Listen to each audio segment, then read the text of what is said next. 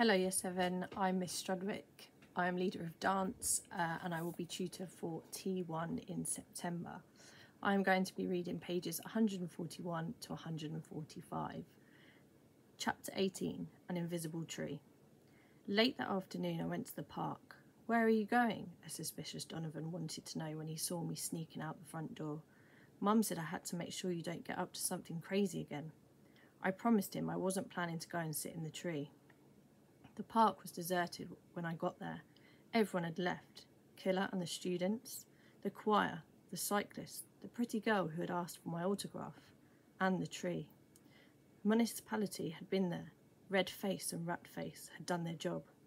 In a way I'd expected that, but it was still a shock to see the stump sticking out of the ground. Once when I was 7 or 8 years old, I was in the play area at McDonald's and I saw a woman who had no arm, only a stump.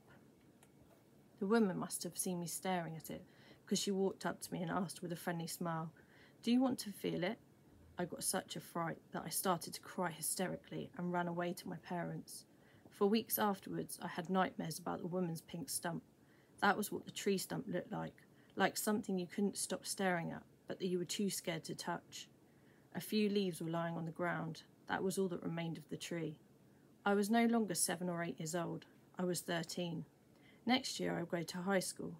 I no longer cried about everything, but the burning pain in my chest was so bad it felt as if I was going to suffocate.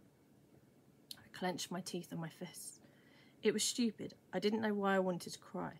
It was just a stupid bloody tree. Thousands and thousands of them were chopped down every day, and no one ever shed a tear about that. "A tree should be forever," said a voice behind me. I quickly wiped my eyes. The caretaker appeared beside me, but I didn't look at him. "But nothing on this earth is forever," he continued in a soothing voice. "What's most important is that you and Layla made sure the tree was really seen. In today's world, that's more necessary than you think to be noticed.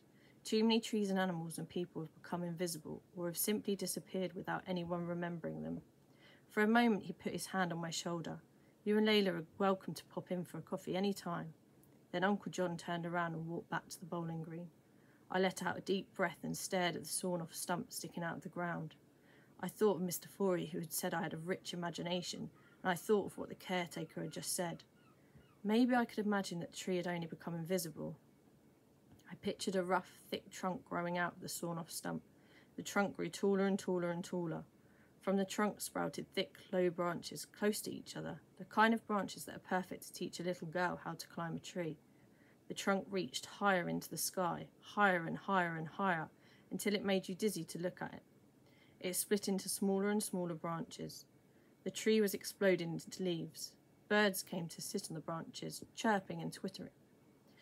The wind rustled the leaves. The rough bark was basking in the afternoon sun. And somewhere on the bark, in a secret place among the leaves, appeared a heart with 2 letters inside it. I smiled.